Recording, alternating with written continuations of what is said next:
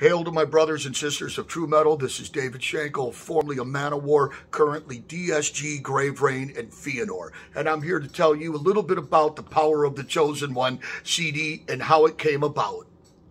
David, tell me about your participation in the new Feanor album and what it was like to work on it despite the global pandemic. Well, when this whole COVID-19 hit for everybody, it's obviously a horrible time. We decided then, the whole band, this was the time to finally write the next record. This is not a copy of Triumph of Steel at all. This is just my next legacy of that and doing it with Feanor.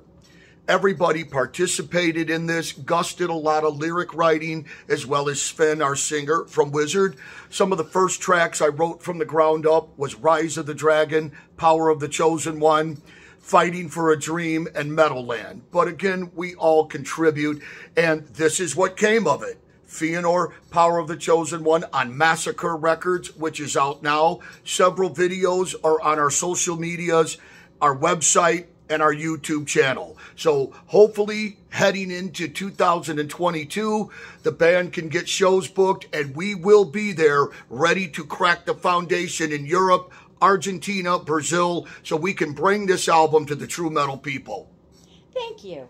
What theme do you deal with in the compositions, and what inspires you today? Well, when I'm given either a solo project to do a guest solo, or I'm writing music for my own project, whether it's Feanor or Grave Reign, I don't think about anybody else or anybody else's playing. I think about what the music is, and when it comes time to do the solo, what is the rhythm of the solo section telling me and asking of me to do?